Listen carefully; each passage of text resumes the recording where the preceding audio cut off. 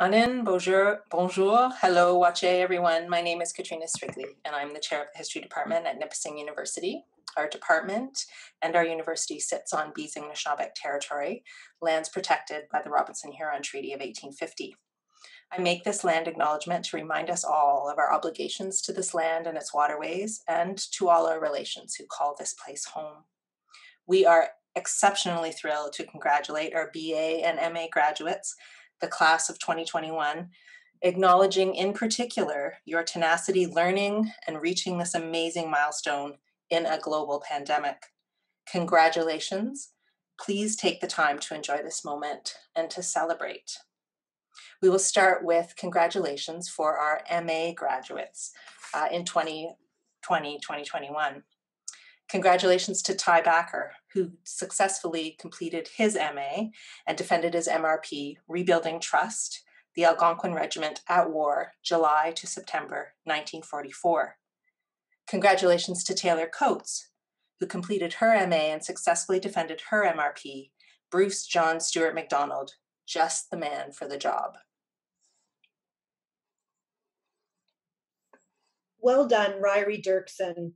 All your hard work and many hours of reading about the complexities of the Russian Revolution, World War I, pacifism, and armed resistance has paid off. You are now a Master of Arts in History. Whatever your future holds, the Department of History wishes you the best of luck and the best of everything that is before you. Congratulations. Congratulations to Rebecca Dubow for successfully defending her MRP titled Rioting and Reporting, Representations of Race in the Chicago Tribune and the Chicago Defender during the 1919 Chicago race riot. Rebecca's research analyzes the construction of racial categories in the reporting of a mainstream newspaper and a Black activist newspaper. She argues that white editors were content to perpetuate negative racial stereotypes in order to place the blame for the riots on the incompatibility of the races rather than on racist action. Black editors, on the other hand, pulled from the long history of slavery and white supremacy to write often hyperbolic stories about the riot that decried systemic racism and furthered the Black civil rights cause. Rebecca is now employed by Living Space, an organization dedicated to ending homelessness in Timmins by 2025. And she is currently working on a project that examines how newspapers report on negative community responses, how fitting, to people experiencing homelessness and their service providers. By identifying target audiences, inherent biases, and language choices, she is helping develop a communication strategy that helps overcome barriers to solving homelessness. This work is a great first chapter in Rebecca's planned career in public policy research. We wish her all the best and know she has a bright future ahead of her. Congratulations, Rebecca. Congratulations to Jonathan Plant. Jonathan, it's been almost a year since you defended your MRP on the historiography of abortion, contraception, and infanticide in medieval England. And so what was already a long road for almost all of our MA students has been an even longer one for you. So your wait is over. You have now arrived at the point of actually receiving the degree that you have already earned.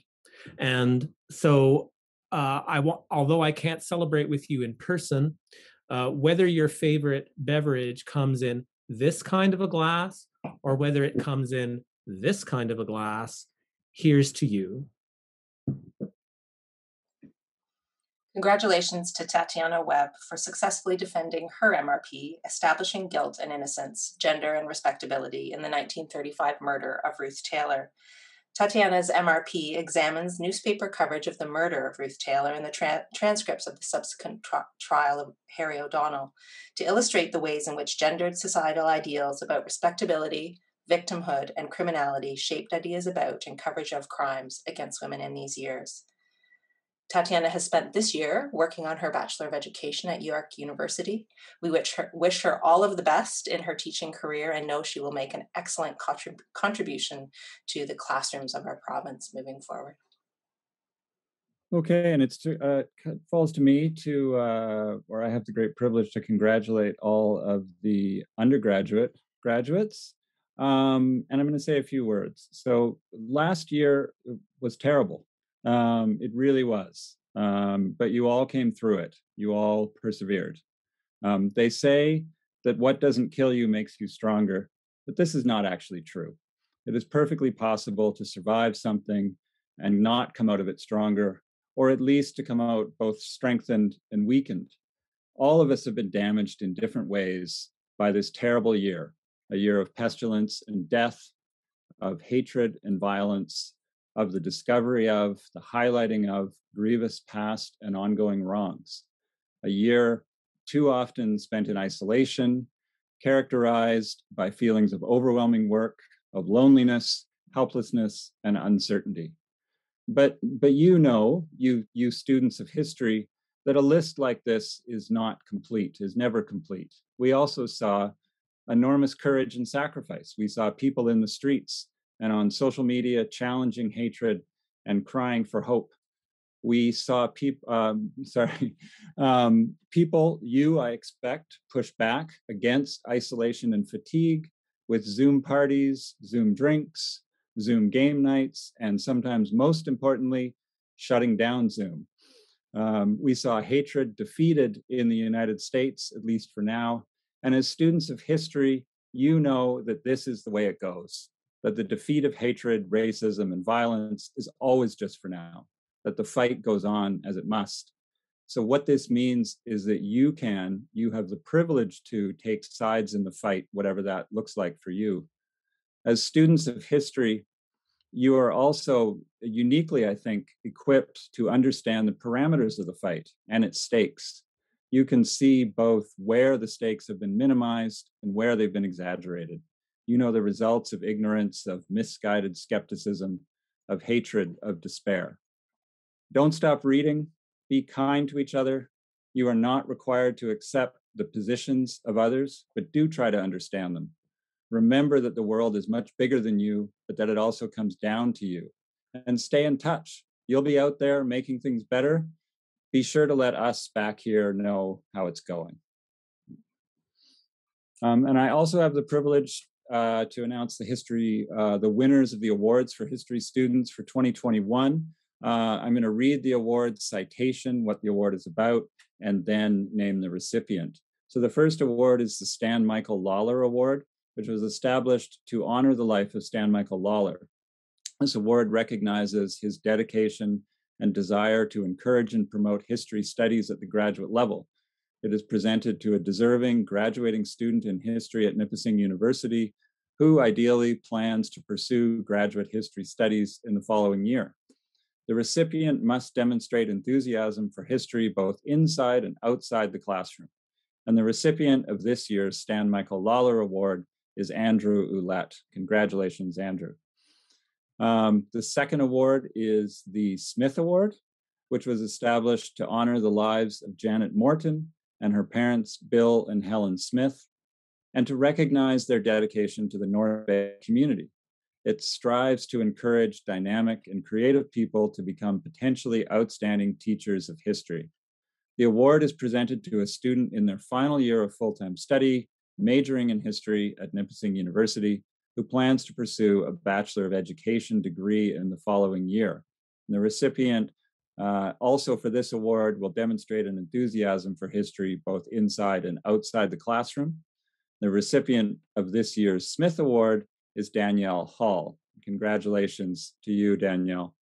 And finally, the final award is the J.W. Trussler Proficiency Award. And the J.W. Trussler Proficiency Award is presented to a graduating student, either part-time or full-time, in each major in the university. The recipients are chosen by the respective faculty of each major, primarily on the basis of academic achievement. The recipient of this year's J.W. Trussler Proficiency Award in History is Maxwell Peacock. Congratulations, Max. And congratulations again to all the award winners and to all the graduates. Hello, guys. It is a great joy for me to see you graduate today. You have been very motivated students, very serious and responsible. I wish you the best of success in your future studies and in your professional career. I am very proud of you, and the history department is very proud of you. Thank you so much. Well, I would echo what my colleagues have said. I've got two very short additions to what's been said already. Again, congratulations to all. Just give yourselves a pat on the back for surviving a very trying year, absolutely.